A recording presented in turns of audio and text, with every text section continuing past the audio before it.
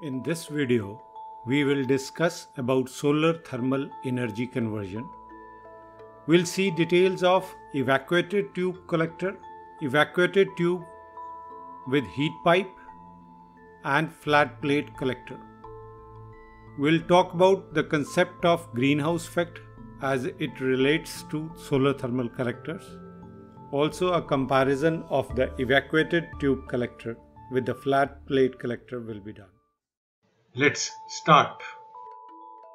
Solar radiation can be used to generate thermal energy with the help of a solar thermal collector. This thermal energy can then be used to heat fluids, that is gas or liquid. In this conceptual diagram of a solar water heater, cold water enters the solar thermal collector from the lower side, gets heated in the collector, and hot water leaves from the top side. The electrical energy can also be directly generated using photons or light from solar energy using solar photovoltaic panel. This approach is more popular application of solar energy. However, there is a big difference between solar thermal collectors and solar photovoltaic panels. The solar thermal collector for water heaters mainly consists of evacuated tubes made of glass or flat plate collector which is made of metal. These collector converts solar energy to heat and transfer it to water. Whereas a photovoltaic panel which is made up of semiconductor material converts solar energy to electrical energy in the form of direct current. Today we are not going to discuss solar photovoltaics, so let's remove this. Solar thermal collectors form the heart of solar water heaters. Let's first focus on flat plate solar thermal collectors. These are fluid pipes and this is an absorber plate. Both are generally made of metal. The metal can be aluminum, copper or iron. A selective coating of black color is done on the absorber plate so that it can absorb maximum solar radiation and emit a very little radiation. The water flows inside these pipes. The glass screen is provided here which allows solar radiation from the sun to pass through but does not allow the heat radiation from the absorber to escape. The screen is known as glazing and is usually consist of glass but can also be made of transparent plastic. The word glaze is derived from the word glass. There is a thermal insulation behind the absorber plate to prevent conduction losses. Also, the collector is sealed properly to prevent any convection losses. The fluid pipes and absorber plate are collectively called pipe and fin arrangement. You can also see fins which are present in motorcycle engines here. These are used to dissipate heat and keep the engine cool by providing a large surface area, whereas fins in the flat plate collectors collect heat from the sun because of the large surface area and transfer it to pipes. Let's see the working of a flat plate collector. It will be easy to understand the working if we remove this transparent screen. The collector without the screen is called unglazed flat plate solar collector. This type of collector is generally used for swimming pools where hot water temperature requirement is not high. When the shortwave solar radiation falls on the absorber plate, some of the radiation will be reflected and some of it will be absorbed. This will raise the temperature of fins and the pipes. We know all objects with the temperature above absolute zero emit thermal radiation. As the temperature rises, the absorber plate and the pipes will emit more and more long wave radiation. What is meant by short wave here? The maximum energy of the sun emitted is around 500 nanometer wavelength and is called short wave radiation. So what is long wave? For the Earth's temperature, maximum energy is emitted around 10,000 nanometer wavelength and is called long wave radiation. We can understand this clearly if we plot the sun spectrum by plotting the radiation intensity on y-axis and wavelength on the x-axis. The maximum energy of the sun is emitted around wavelength of 0.5 micrometer or 500 nanometer, whereas the maximum energy for the emitted radiation for Earth spectra is around 10 micrometer or 10,000 nanometers wavelength. Let's keep the glazing now, and we call this glazed flat plate solar collector.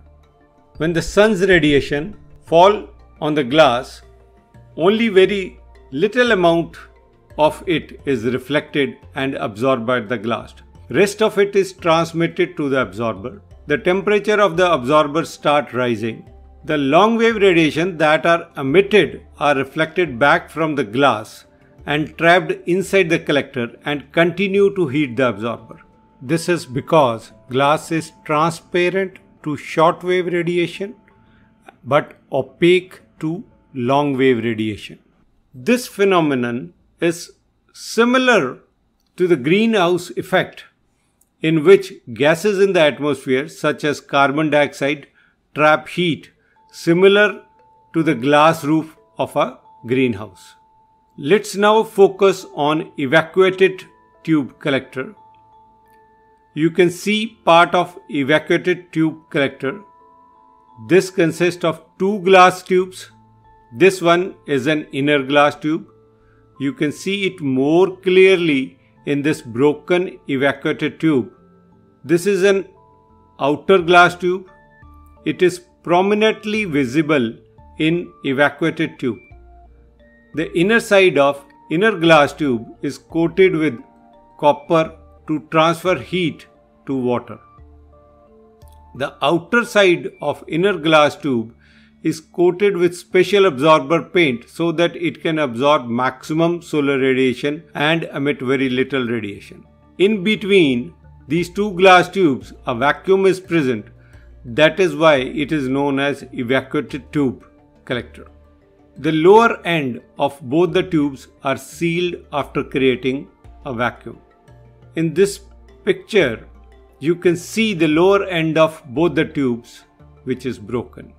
The phenomena of the greenhouse effect also apply to evacuated tube collector. As we know, conduction and convection require medium, whereas radiation can travel through a vacuum. So the conduction losses are much lower in evacuated tubes because of the vacuum, and convection loss is almost nil. Let's compare efficiency of both the collectors.